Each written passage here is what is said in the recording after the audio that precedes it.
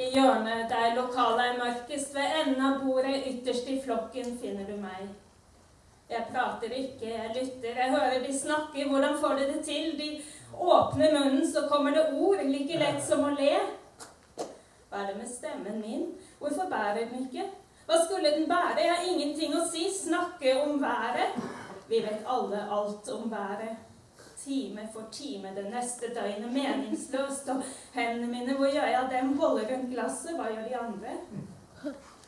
De snakker så høyt, de vet så mye, hva skal de med prognoser om høytrykk og lavtrykk?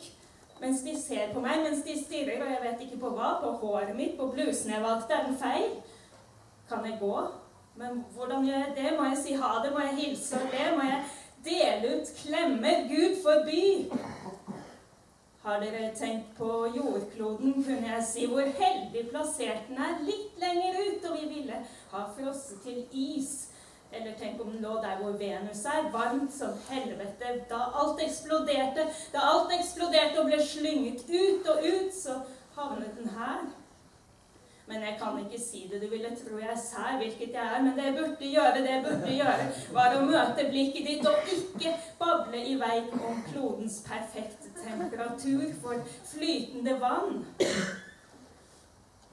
Men jeg kan ikke slutte å tenke nå på kloden som svevde alene I rommet, og alle de 1000 millioner kilometer med tomrom omkring den. Av alle planeter som sirkler rundt stjerner I universets galakser, så ble det her.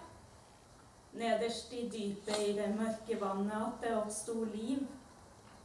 Trilobitter, maneter, månefisk, som om du bryr deg. Frosker, dinosaurer, flaggermus, som om noen bryr seg millioner av år, til vi kan sitte her med ølglass og fortelle hverandre at det har blitt kaldere ute, at det snart vil begynne å snø. Men jeg kan ikke si det. Jeg har tiet for lenge, de har glemt at jeg her, jeg har blitt usynlig. Hvis jeg nå åpner munnen, bør det faen meg være bra, ikke regn, ikke sol, ikke noe om vannets kretsløp. Nå ser du på meg. Jeg har 2 sekunder på meg til å si noe normalt. Hva som helst, jeg kan si hva som helst, men jeg må si det nå. Eller jeg kan gjøre som jeg pleier. Bare reise meg og gå.